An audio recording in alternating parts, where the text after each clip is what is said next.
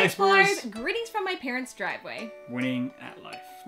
This week we painted the bathroom in our RV despite a minor setback. So at this point, I'm not sure if I'm gonna die or not. This RV is a rockin'. There's some serious wind outside and water hitting this thing. Plus side, I don't see any water on my lovely table that I made. Look at what? This is closed. This might be broken.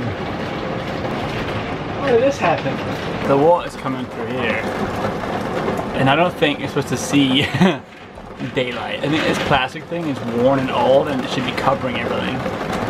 Hopefully it's not too much of an expensive fix. But there's definitely some water coming in. You can see that. The joys of RV ownership. We were not going to let a little bit of water ruin our beautiful new bathroom, although we do have to fix that pretty soon. Seriously have to fix that. So we gathered our materials and got to work.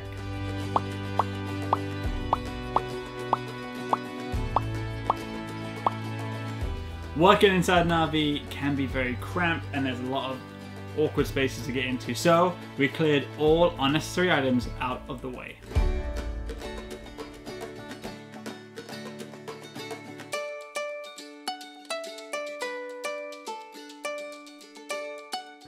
Toilet is gone. Access to this wall here for painting. Also want to remove those hooks and those really weird boxes that nobody should ever have.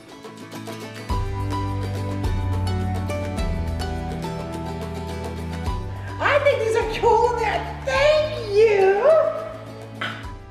After we had a clear route to the walls, the first thing we did was we inspected our walls. We checked if any cracks, any holes, and we got out our spackle and we put in those holes, and then when it was filled in, we sanded it nice and down flat with a sander. Inspector Chris.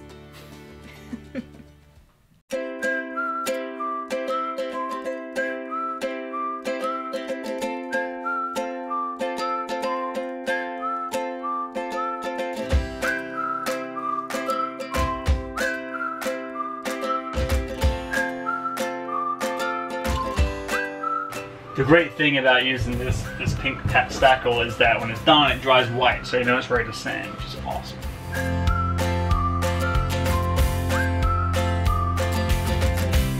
We then moved on to primer. We love our Zinza. Zinza 123. We always use it, don't we? They should sponsor this video. Yeah, they if you're should watching, just support us it, because we should invest at least in stock with them or something. No, but seriously, we use it for everything, and the reason we use it is because it really, even though the walls right now in the bathroom are white and they're ready for painting pretty much, we always use it to make sure that it's a nice smooth wall, and then it gives us our paint something to stick better to, so it has a nice finish.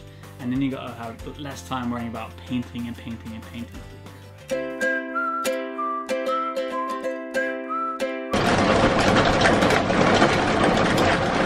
Man, that rain is loud, isn't it? To the ceiling, so I'm gonna cut into the ceiling, bring it down.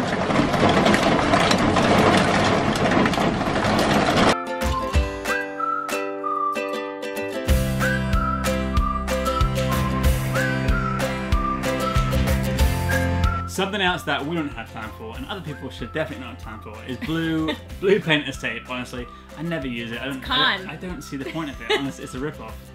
Waste of money. Just get yourself a nice angled brush instead, and just teach yourself to cut in. Chris is like a pro. He's a ninja at cutting it. It's pretty epic.